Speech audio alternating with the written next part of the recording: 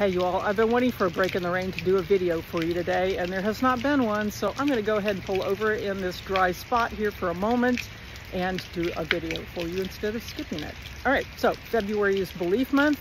Last week I talked about believing you can do the course. Today I want to talk about believing that you can do it under cutoff. This is one of the 3 things you have to believe you can finish the race. All right, so I walk my clients through this in great detail. I walk my clients through what I talked about last week about the course in great detail. We walk it through for them specifically. We talk through scenarios. We do a lot of planning, and so they walk into the race calm. And I'm going to give you a kind of the overview in a quick video here for cutoff.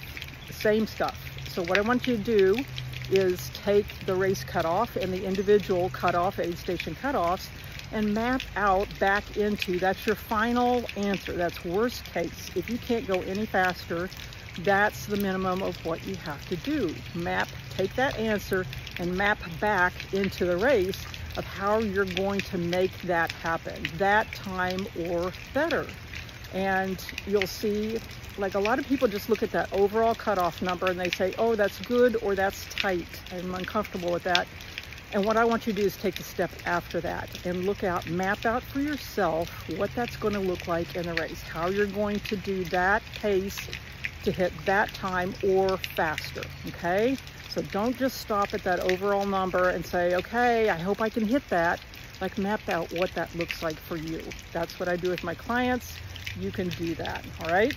So that's today's part of the belief triangle that you need to believe you can finish the race. Have fun with that.